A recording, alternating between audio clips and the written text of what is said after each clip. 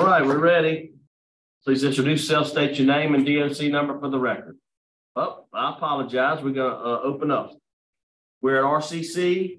Today is it's a Wednesday, May 17th, 11:04. My name is Brennan Kelsey, be chair. Along with me is Mr. Marabella and Ms. Renatza. Staff support is at DOC headquarters in Baton Rouge. You guys are at RCC. Staff and support there. Please introduce yourself. Y'all on mute.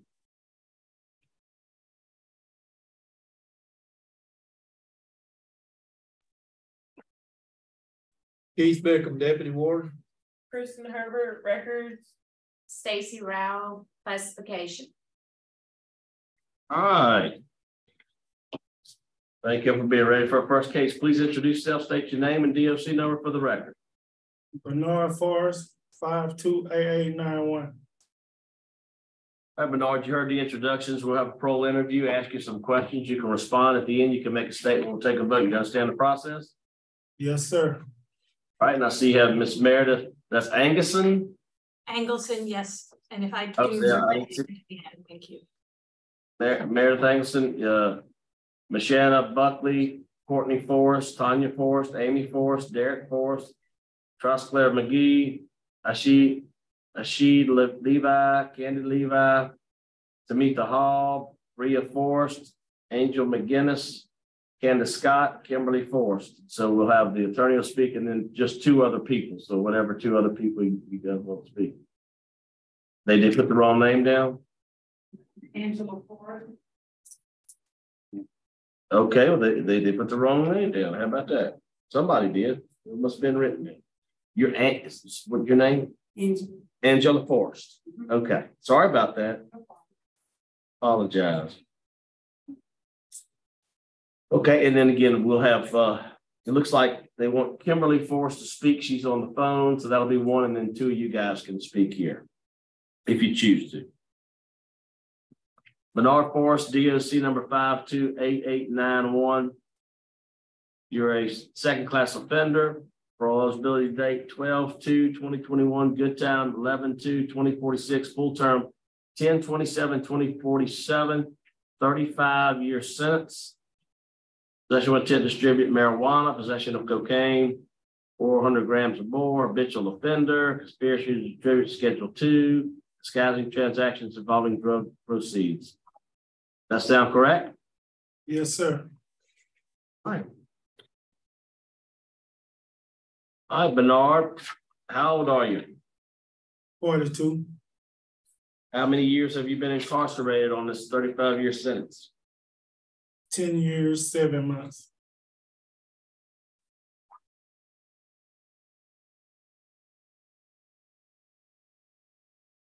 And what do you currently do? You're a trustee there? No, sir. I'm in high set school. And what do you, so you're currently working on your GED? Yes, sir. How's that going? It's going fine. I was supposed to test it today, but I had a hearing today, so I'm gonna get tested tomorrow. Okay. What grade did you finish school in? I mean, what grade did you go to school? Did you drop out in? 10. Okay, why'd you drop out? Because I was losing I lost my mom when I was like 17 years of age. I lost my dad when I was 13. And right, but why'd you drop out of 10th grade? Why'd you drop out of 10th grade? Were you doing drugs and selling drugs and using drugs? Were you drinking? Were you cut? Why did you drop out of 10th grade? Why do you think? I really didn't start selling drugs till I was like 19. But when I was 17, I really didn't have any stable support. And my family, I had one sister that was living in the state, and that just led me to, I really didn't have nowhere to go like. So you just quit school because just because, no reason? Didn't have where to go? I mean, were you running the roads? Were you street? I mean, I mean, there had to be a reason. I mean, you were going to school for a minute, then you just said, I'm not going back to school. Yes, sir. Just emotional. hurt, just dropped out. Did you ever go to work? Yes, sir, I had jobs. What kind of jobs do you have? I mean, real jobs before you using the drugs? Yes, sir, I had construction job. I worked at sawmill. I worked in doing some logging. Why'd you get into selling drugs? Did you have a drug problem? Yes, I started using marijuana. I smoked marijuana when I was like maybe 14 or 15. And as time went on, like I said, I lost my parents. I was feeling emotional, hopeless. And it started getting small. It started out small, then it started getting constantly, and I started using more.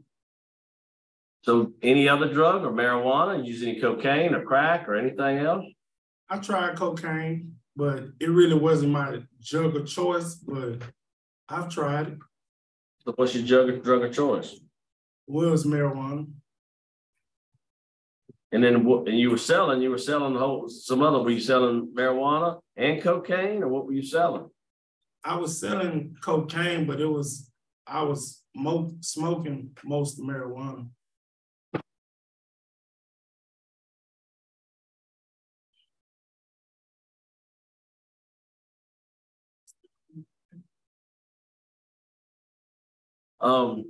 And you said you started at 19. How long did you sell it for? How long were you involved in the drug selling? On and off up until I came to prison. That was 10 years ago? No, I started selling drugs probably in 97, 96. Right. All the way up to 10 years ago, all the way to about 13. So about 96 to about 13. Yes, sir, on and off. 15, 17 years. Yes, sir. You have any children? Yes, sir. You have any contact with your children? Yes, sir. How old are they? They both 21. When they were younger, if you had somebody pushing dope on them, how would you have felt? It wasn't right. I wouldn't feel good about that at all. What do you think you were doing to people? I know, victimizing people and myself.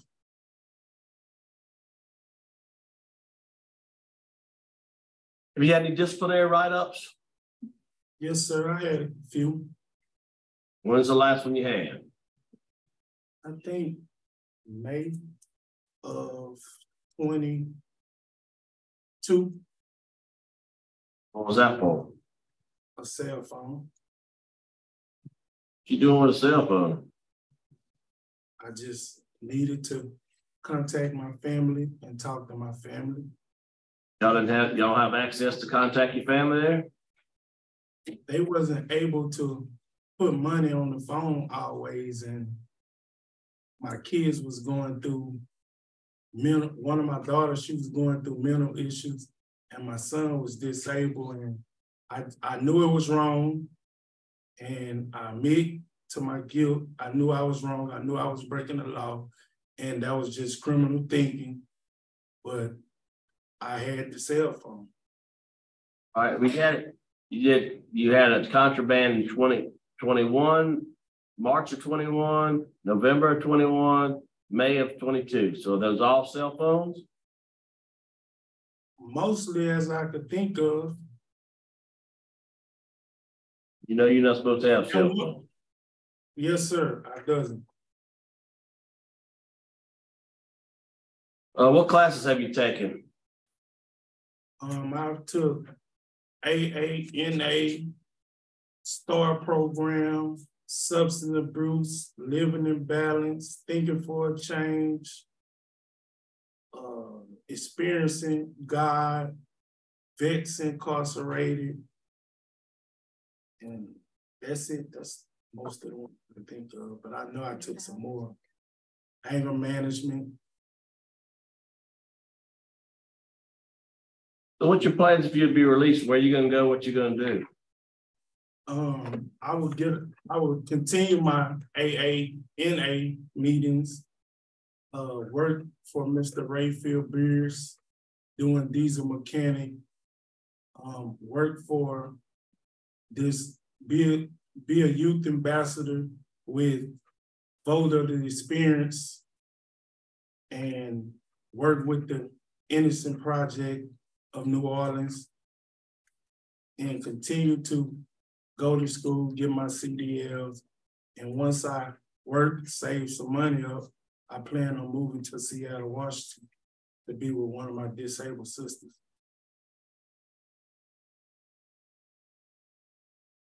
Okay, Warden, what you got for me? Well, if you can tell already, Bernard he's simply honest. He's gonna tell you straight up what he's got. He's going up for his test tomorrow to move up to the next level on his education part.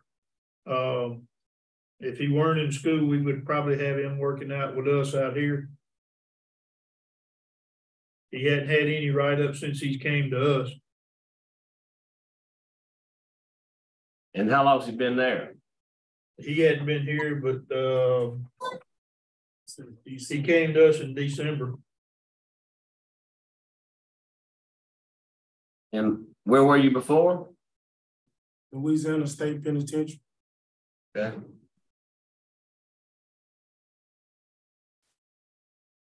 All right, Warren, thank you.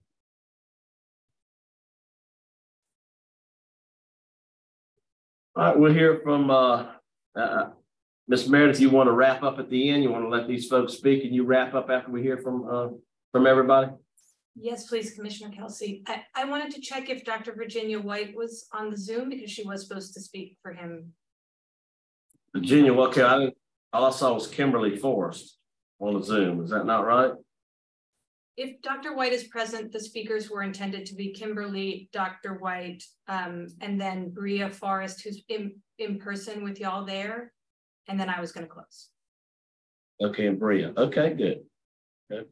Okay, is Dr. White on the line? Yes. Okay, go ahead, Dr. White. Hi, good morning. Thank you for taking the time to hear me speak on behalf of Mr. Forrest.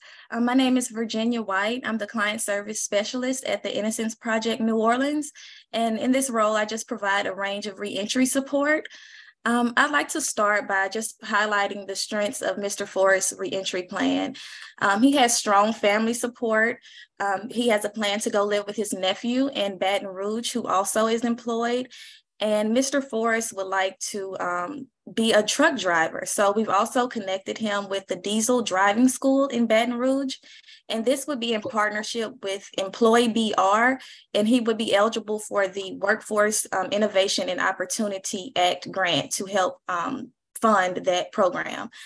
He also has completed the STAR program, which he briefly mentioned, and his family that's connected in Seattle and Louisiana, or this, I don't know if you can see everyone that's on Zoom, but he has strong family support. We've also connected him with Voice of the Experienced, where he would serve as a youth ambassador. But in closing, those are all just the highlights of the strength of the support that Mr. Forrest has in the community, and also with family and with resources through the Innocence Project New Orleans. But I would like to highlight the STAR program that Mr. Forrest completed. And I know his write-up was mentioned as well, but since then he has completed an intensive program called Criminal and Addictive Thinking. And I've had the opportunity to sit down and speak with Mr. Forrest, and you can really understand and get the effectiveness of that program and the impact that it's had on the way that he thinks about his actions from the past and also the present. So Mr. Forrest is aware that the things that he's done in the past has had an impact not only on himself and his family, but the community at large. And he's really dedicated to making changes in that. And he identifies where he went wrong, what to do to change that thought and that process of criminal and addictive thinking. So I really just wanted to speak on that because I hadn't heard about the program before, and in the way that he's able to internalize what he's learned within those 9 months is amazing and incredible to how it's changed him as an overall person. And his family foundation is very strong. He has a lot of siblings. He has a lot of nieces, nephews. It's just a big family. And that strong family and faith base that they have is very supportive of his long-term goals. So I think that people always revert back to what they know from when they're youth. And Mr. Forrest has a very strong foundation of positive people in his life. So thank you for giving me the opportunity to speak for Mr. Forrest. Thank you so much. Now we'll hear from Kimberly. Is Kimberly on the phone?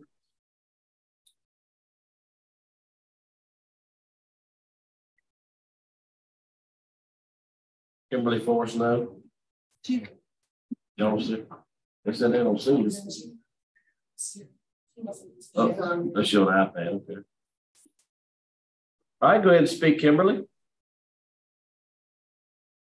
You're on mute.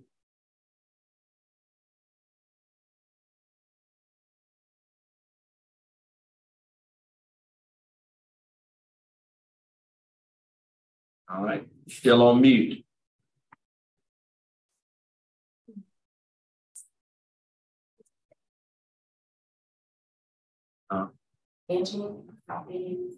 Yeah, that's fine. That'd be fine. Go ahead. Yeah, you can go ahead and speak. Answer then. We'll hear from Angela. Yeah.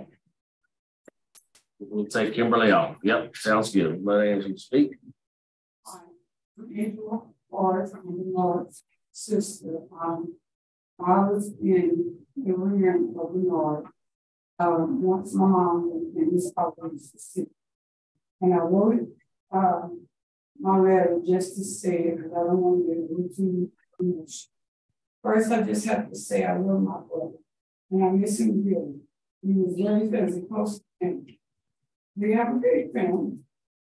Undoubtedly, over the last decade and a half, death and incarceration have had a tight grip on the history of me. I've dedicated all my free time to research and trying to find my brother legal representation and continue to have faith in the outcome states he has made in the past, acknowledging what he's done to the public and to his family that he is now remorseful for today. All of my children are now grown adults, and I'm a grandmother of 2.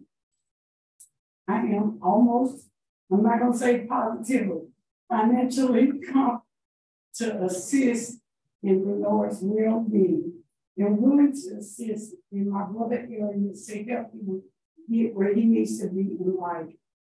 My home is open to him. I'm willing to take him into required appointments and help with transportation and all he needs to succeed a positive life. Once my brother expressed to me and the family that he was truly hurt in the financial burden that he put on all of us, he had to put our family first. I know it was time to pray hard. I asked of you, the Parole, to please find it in your heart to grant him one his approval and support his family. And I thank you. All right, thank you. Thank you. We'll hear from Bria now.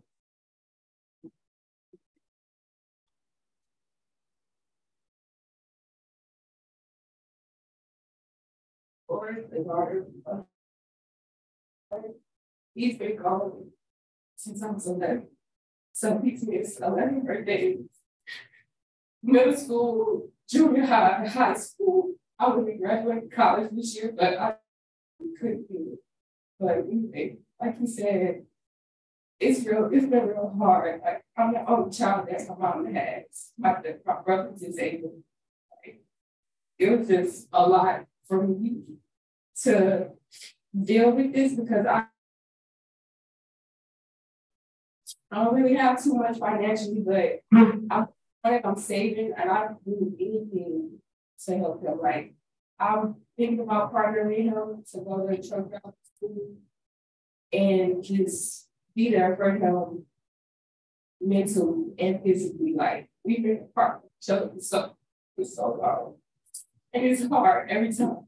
It's hard all day. It's hard every day, every night, every. Like, I know people can't. Like, I know people lose their dad. Like, lose their dad, but I lost my dad and still had him and had to deal with it. And it's still hard to this day. Like, but I mean, I can't, like, I'm so emotionally distraught right now. I can't, I feel like my life is on the line and it's heat. But I just hope y'all find it in your heart.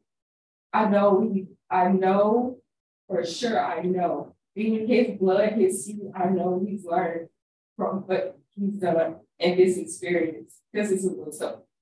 And not having, like, he has family, but being so far away, everyone's separated. It was hard on him too. Also, he had to get away from himself.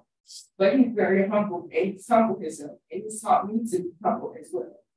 And I just wish the very best for him. I know everything's gonna go well. I'm always here for him. And whenever he comes home, I'm never gonna leave his side. And I hope he never leaves it. All right, thank you so much. Thank you. Hi, Bernard, would you like to make a statement on your behalf? Yes, sir. Go ahead. I just hope that everything goes well with me, and I hope y'all grant me parole, and that God blesses you all. And I'm going to continue to do my AA, NA if I'm granted parole. I just wish y'all the best. You know, I'm sorry, and I apologize for even being here. All right, thank you. All right, Meredith, would you like to wrap us up? Yes, sir. Meredith Angelson from Innocence Project New Orleans. I direct the Unjust Punishment Project. Mr. Forrest has served his time very actively. He has been involved in programming since even before he was sentenced. He was doing programs in the St. Tammany Parish Jail. There are certificates from that the board has. He has really taken advantage of the rehabilitative opportunities at DOC. He's gone far beyond the minimum required programming. He has earned the maximum possible good time under law. And he had this great foundation from, and a lot of different tools, from living in the balance, from thinking for a change.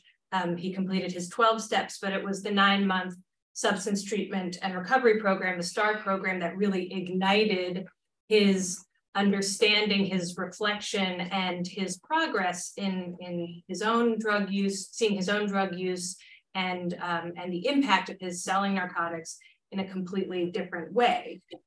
You know, he has spoken about this. You heard from Dr. White about their conversations about it. He's pretty evangelical about the STAR program from our conversations, and even said today, I would do that again.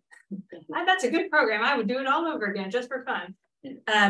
But you actually don't have to take his word for it. You have letters in our submission from the staff who supervised him, from the staff who run it. Shelley Edgerton, who's the director of opioid treatments for treatment programs for Department of Corrections, noted his commitment to the 3 times a week sessions for 9 months, that he was open in discussing his challenges, that he made remarkable strides in his treatment during that time. And Ms. Lori Stone, who is the peer facilitator who led the program, she describes in her letter that she could see how this changed not just his thinking, but his actions, that the way he was dealing in real time with people around him at Angola, thinking about the outcome of any choice that he made before he made it, reflecting on selling and doing drugs, and in a way that showed a new understanding of why he made those decisions and why they were wrong, as well as his commitment not to return to that way of life if he were released. And she also referred to him being vulnerable and teachable at all times, and sharing with weight and with depth. So go ahead. Wrap up. Yes, sir. And you heard some about his reentry plan. I wanted to add that he also intends to participate in the STAR program's post-release interventions, which includes peer support, case management, parole or probation compliance, referrals to services. And obviously Innocence Project New Orleans will continue to coordinate with staff from the STAR program to make sure that we are all on the same page for Mr. Forrest. And he does have supportive family both in Louisiana and in Washington State, many of whom are on Zoom and got up very early to be present. And we will help him with his very specific plans to build, to get his CDL, to hopefully become a business owner. He's working towards that as well. And if he wishes to relocate to Seattle, we will help him with that.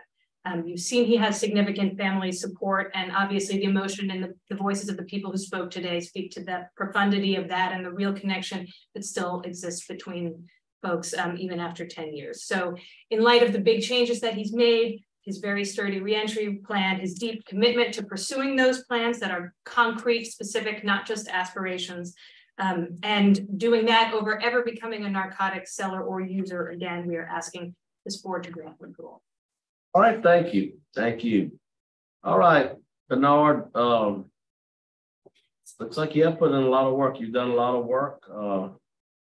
Got some good support, got your warden speaking well of you. I am disappointed about the cell phones. I'll be honest with you. I mean, those are things that, that you should know. I mean, that's not too terribly far. Very disappointed about that. But you've got a great, you really have a lot of really good fan support, and you've taken a lot of good classes, trying to better yourself.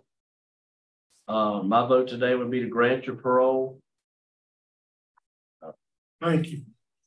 You would have 4 hours per month of community service due, give back to the community. I'd want you to attend NAAA 3 times a week. And I'd want you to continue to work on your GED. I'd like for you to obtain your GED. Yes, sir. Ms. Renatza? All right, Mr. Forrest, I do agree. My vote also is to grant. You have a low risk score. You have obvious strong family support, positive remarks by the warden. You've done good programs, especially the STAR. I'm excited that you are going to continue that. So my vote would be to grant to the reentry plan developed by the Innocence Project. Good luck. Yes, ma'am. Thank you, Mr. Chairman. My vote is the same for the same reasons. All right, you have 3 votes to grant your parole. Your parole's been granted. You understand the stipulations? Yes, sir. The community service 4 hours, NAA 3 times a week, and get your GED. That's important. You can do it. Yes, sir. All right. Good luck to you.